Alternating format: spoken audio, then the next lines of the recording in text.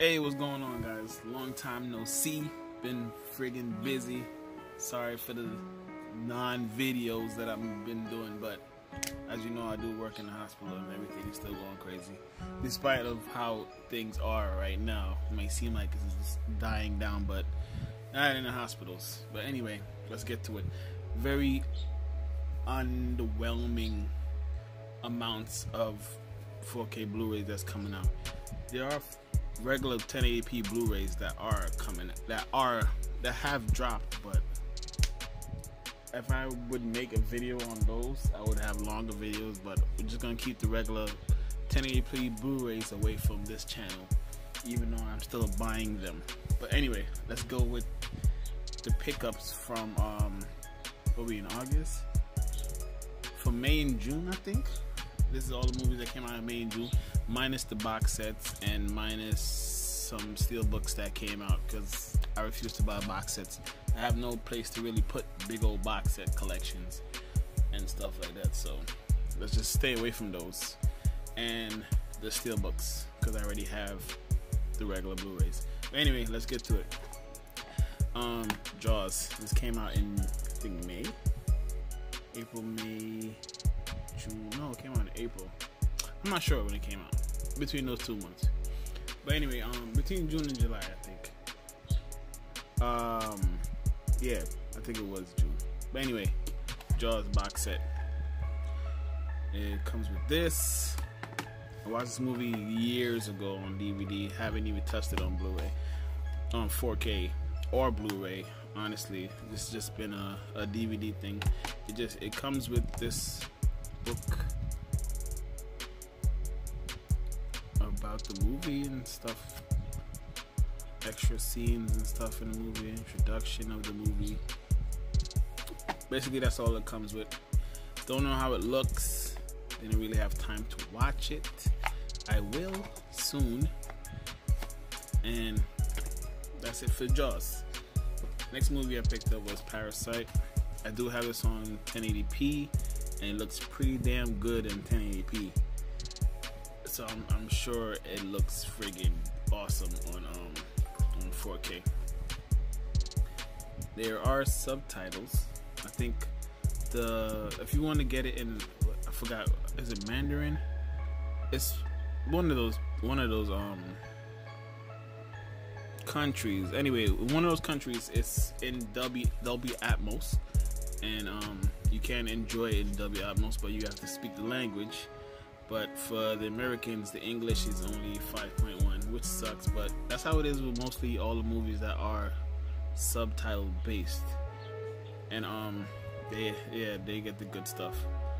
But anyway, like I said, I watched this in 1080p and it looks freaking flawless. This is actually a great movie. The title alone tells you everything. I watched it. I want to watch it again, but I haven't gotten a chance to watch it in 4K, but it doesn't really deter your movie if you gotta read subtitles, but their subtitles are there. This is a must pick up. Next movie I watched or picked up was Trolls. I watched this after I watched the first one that I have already. I kind of do like the first one a little bit better.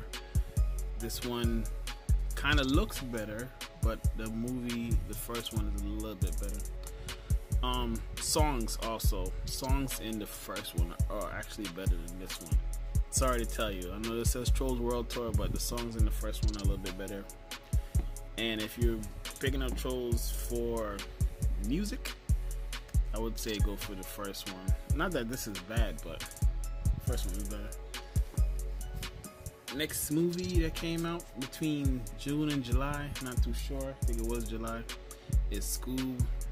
This is a well wanted movie, especially for digital codes. I mean, I got paid. I mean, someone paid me $15 for the digital code for this movie. I don't know why. Maybe because it's not selling on digital websites or whatever, but they really want top dollar for this movie.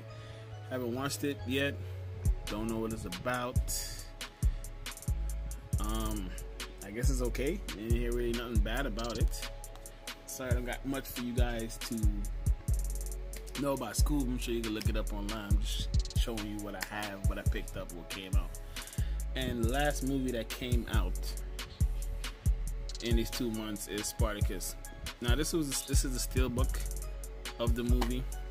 It comes like this. The only reason why I got this in steelbook is because the slipcover version is the same price. It's $20. They both came out as $20.